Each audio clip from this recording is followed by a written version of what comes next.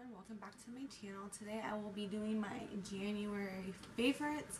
I know I didn't do a yearly 2016 favorites, and that was because I didn't really find anything that was I used all year because I used so many different products. So I'm just going to stick to just doing monthly favorites until maybe 2017. I might have my holy grail where I go straight back to those products. So I didn't feel like it was necessary to do them. So I'm just going to jump right in and show you my January favorites. I'm going to start with face and how you would apply them, I suppose. My new favorite that I discovered in January is the First Aid Beauty Hello Fab Coconut Skin Smoothie Priming Moisturizer. This thing, oh my god, and it smells like, to me, it smells like a tanning lotion. When I first applied this on my face, I was like, oh my god, it smells so amazing. And it's very hydrating to the skin, and it doesn't take forever to dry. So I usually just use this as a moisturizer, then I'll go in with another primer before I do my foundation. So to me, this doesn't take forever to dry, where you have to sit there and wait before you do your primer, then your foundation. Literally, I would say maybe 2 to 3 minutes, it's already synced into the skin and hydrating it as well. So love this product. It is new. So if you haven't tried this and you have dry skin, please check it out. It was $28, I want to say. So good product. Next is primer, and I've been using the Hourglass Veil Mineral Primer, which looks like this. And it comes with a little pump. I usually just take one pump and then I will smooth it around. No, I put it on my finger, not on the back of my hand. I put it on my fingers, swirl it around, and then I'll dot it, and then I'll go into my T-zone, smooth everything out around my face. I love this. I feel like it, I don't know if it's supposed to blur pores. I'm not too sure about that. But to me, I feel like it's like smooths everything out and blurs before I put my foundation on. I'm not sure if it does it, but if it doesn't, it doesn't. It's great. So I've been using that. Next is foundation, which is the NARS. What is that? Okay, so the NARS All Day Luminous Weightless Foundation. I never wanted to say the name wrong, so that's why I'm always like, which one is that? Because they have a couple foundations. So this is the Luminous Silk. I love it. And like this, the finish is very glowy. It's not a matte, but it dries like a matte, but it doesn't give you that all over finish. It's very luminous, very glowy, and I love that. A very dewy skin. That's what I love for having dry skin. I have it on my face, and it dries matte, but it doesn't feel matte. And you don't necessarily have to set this, but I set all my foundation, so keep that in mind. I always feel like I have to set my foundation so I can have a smooth glide with like my bronzer, my highlighter. So, but this is really good. It's $48. It's pricey, but it's amazing. It does come with a pump. And mine is disgusting because, like I said, I've been using this non-stop. I love this foundation. So check out the All Day Luminous Silk by NARS. For concealer, I want to try the other one that everyone's talking about, and that is the Shape Tape by Tarte, but I haven't been able to get my hands on it. It's only Ulta exclusive or on the Tarte website, but of course they never have the, light medium, the one I've been looking for. Online it's always sold out, and stores it's always sold out, so I had to drive to a new concealer, which is the Too Faced Born This Way concealer, and I've been loving this. I did discover, at first I wasn't really too sure about it because I was using it with a damp beauty blender like you would use all concealers, but I feel like it would take off, because I always have like little red dots right here for where my glasses always sit on, and it just leaves I guess a red mark on my nose, whatever. But it would always take the foundation off of it when I would pounce my beauty blender in that area where my concealer is at. So I was like, what am I doing wrong? So finally I discovered to use it with a brush. So that's what I've been doing, and I've been loving it ever since. I really want to try this Shape Tape concealer so bad because everyone talks about it. It's everyone's yearly favorite or their monthly favorite, and I'm like, alright, come on guys, stop taking it all because I want to try it. But I settled for this one, and it's not a bad concealer. Just use it with a brush, not a beauty blender. Weird for concealer, but trust me. If you use it with a beauty blender like I did, you're not going to like it like I did at first. I was like, well, what the hell did I get myself into? Alright, next is this baby. This is the Flower Beauty Powder that I've been setting my face. Casey Holmes always talked about this. Always. And I was like, okay, it's at Target. It's a drugstore powder. I'm going to go get it a try. And I love it. I got the loose powder up in L01. Yep, shade L01. It's just a flower setting loose powder.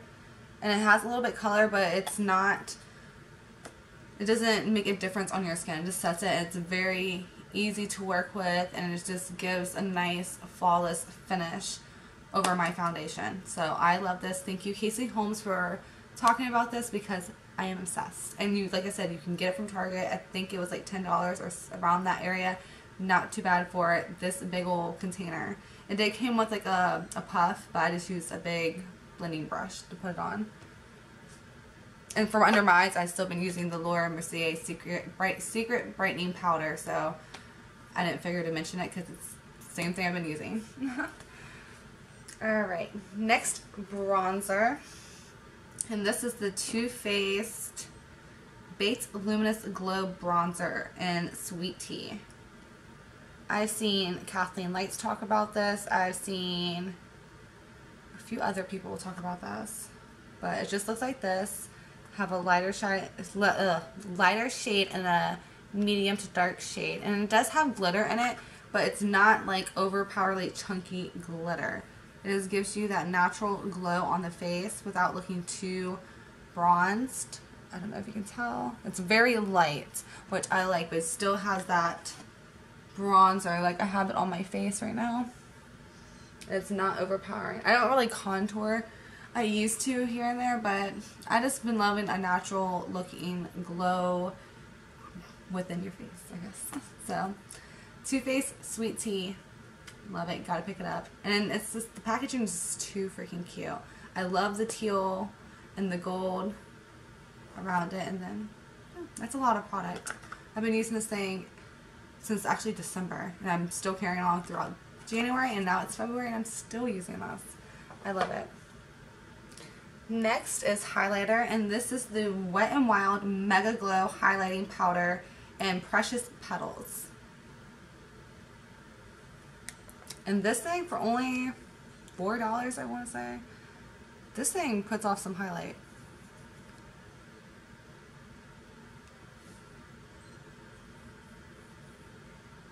Like that is good for a really drugstore highlighter, and it's very creamy.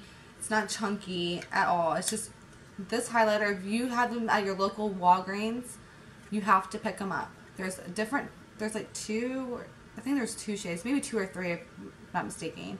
But this is the one I heard everyone talk about, so I went and got my hands on it. I love it. I wish I had it when I did my Wet n Wild video, but my Walgreens didn't have them. But then I went in there one day and they did, so I finally got it, and I love it. Especially for the price point. Can't beat it. Wet n Wild is definitely stepping their game up. Alright. Let's move on to eyeshadows. Well, actually one face product is a brush. I'm still on face. This is the Morphe M442. You've heard me talk about this. Mine's dirty. I did clean it. It's just still, the bristles are stained. But I love this for applying my foundation. I absolutely love this. I have not even used a beauty blender in so long to apply my foundation. Like I'll still use it, but for the NARS one, since it's it comes out very watery, you have, and by the way, for the NARS Luminous Silk, you have to shake it before you pump it out on your hand or on your brush or however you apply your foundation. But even when you do shake it, it still comes out watery. So with the damp beauty sponge, I think it absorbs all that product. So, but for that foundation, this brush, heaven, love it. If you haven't tried Morphe M442, definitely check it out. Alright, now moving on to eyes. I have two palettes I want to talk about. And of course, y'all are already seen this everywhere, but I'm still going to mention it because I've been using it crazy. Like crazy. And this is the Modern Renaissance by Anastasia Beverly Hills. As you can tell, my case is like dirty. Oh, there's the plastic part. I always drop those. But this is what the eyeshadows look like. As you can tell, I did some damage in this thing. I really, really, really love this shade right here, and that is Burnt Orange. I love this gold shimmery shade and the pink shimmery shade for a highlight bone, for my highlight bone, and for the inner corner. I absolutely love these two shades right here, these like cranberry shades. I just absolutely love this palette. Cannot go wrong. And I also love this brown up here. I always try to like use that for the outer corner, and I blend it out to my crease, and I absolutely love it. This palette is absolutely amazing. You cannot go wrong. The pigmentation in this is just freaking crazy. Like, look how pigmented these are. I love them. And they're very blendable. They're comfortable on your eyelids. I don't find creasing with these at all. Absolutely, overall, good palette. I swear, I need to switch it up and try another palette, but I can't. This is like my ride or die palette, to be honest. Alright, my last face palette, or not my face palette, my eye palette, it is the Tarteist Pro palette by Tarte, and it looks like this. It is very heavy and very luxurious feeling, but what's inside is very, very much worth it, I promise. It is the eyeshadows I am using today on my eyes, besides my crease color that is Burnt Orange by Anastasia, and the Modern Renaissance palette. Always use them. But excuse the big old mirror, but these are all the shades. You get so many shades. Like, look at all those. It is $54 pricey. Thank God my boyfriend of mine got this for me for Christmas. But trust me, it's very, very worth it. This is my first Tarte palette that I've ever owned, and I'm kind of regretting this is the only one I own. But it will be the only one I own for now. I will be getting more. And it smells like a Too Faced chocolate bar palette. It smells like the Bonbons palette. That's the one I do have by Too Faced, and it smells identical. But these are just very pretty. Let's do this green shimmery. I haven't even used this one yet. Like, oh, these shades are to die for. Look how pigmented those are. Those are so pretty. I have this purple. No, I don't have that one. Ooh, wrong purple. But here's one of the purple shades. It's just, I have this purple on. Put this one on as well. With this purple shimmery shade on top. I smeared out brown. Looks, I don't know, maybe I'm going colorblind. But this palette is just amazing. It comes in a big luxury mirror, like I said. Just a good palette. I love this. If you want to see any looks using this, just leave a comment down below and I would love to do that for you. I'm still playing around with this. I just started using this in January, but it's already in my favorites, as you can tell. Alright, let's see.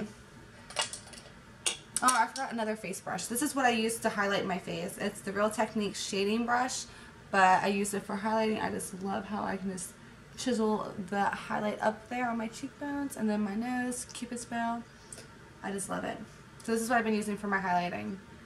And then for my eyeshadow, my Ride or Die crease, I just use this for everything. I need to get more backups. I don't know why I'm just using this one brush, but I absolutely love it. And it's the Morphe R37. This is from the Rose Gold collection. It's just a fluffy crease brush, and I absolutely love this. I'm gonna just order more because I can literally use this for everything. I use it for my crease. I use it for the transition shade. I use it for the all my outer corner. I just use it for everything. It's a really good brush. It blends out amazing. I love this brush. I need to get more. Even if it's not from the Rose Gold collection, I just need to get more of those type of brushes. Alright, last but not least, well, it is last, but whatever, is lip products. And I only have a few that I've been using since December and January, but since I didn't do a 2016 favorites or December favorites, I'm just going to mention the products that I did use in December as well, because I did use them as well in January. Alright, first off is this chapstick cake batter. It's just chapstick cake batter. Freaking smells amazing. And I just use this day-to-day basis. Use it before bed, when I wake up, just whenever my lips feel dry. Just it's that time of year where you just need to keep your lips hydrated throughout the day, and this is very convenient. Just throw my makeup bag in my purse. It's with me at all times. Alright, next is the Jordana Sweet Cream Matte Liquid Lip Color. These are still new. I think they came out in the beginning of January, if not towards the end of December. I'm not too sure. But they're in the new section in Walgreens, and I just got one shade and I absolutely love it. That shade is this one. And buttercream frosting, and let me tell you, it smells like buttercream frosting, which is amazing. That's why I like it too.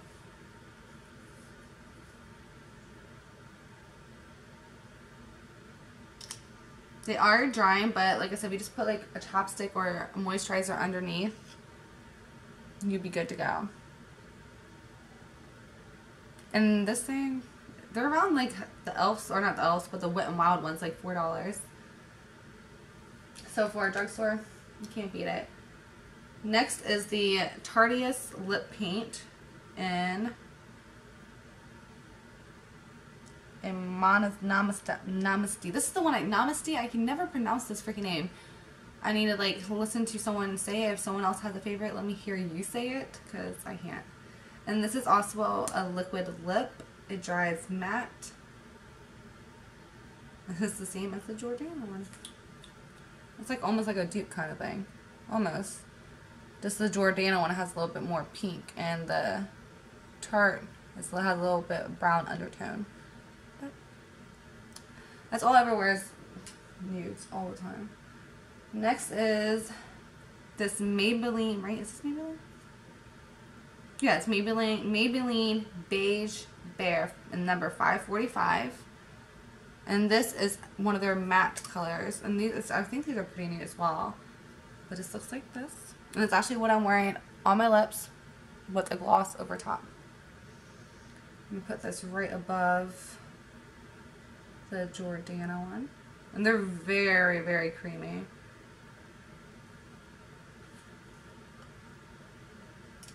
Yeah, this just smells like a regular lipstick tonight. As you can see, we have like a little trend going on. But that is the Maybelline Beige Bear. And they're not drying on the lips, but they are a matte finish. But I can still move my lips, even if I didn't have the gloss on, because I do wear it without the gloss as well. Because that's how comfortable they are. They're still very creamy. Like, see, it's a matte finish. But trust me, I'm very creamy still. Very creamy. And last two lip products are both from MAC, of course. Those are my babies. I love MAC's lipsticks. I just adore them. This one is from the Mariah Carey collection. I just absolutely love this packaging. After I run out of this, I'm just going to put this on my vanity. And this is in... Had it upside down. It's a cream sheen, and it's called Bit of Bubbly. I'm not sure if they still have the collection going on, but when I went there, they just, oh my god, I'm running out of product. Look, I'm almost done. I liked how they had like a little butterfly.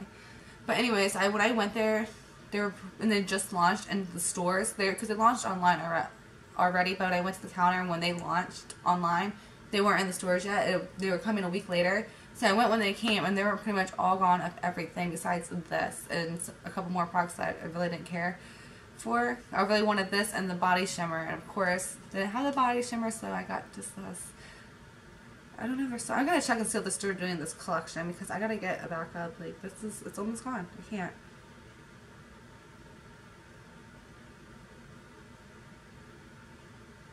So can I get it on?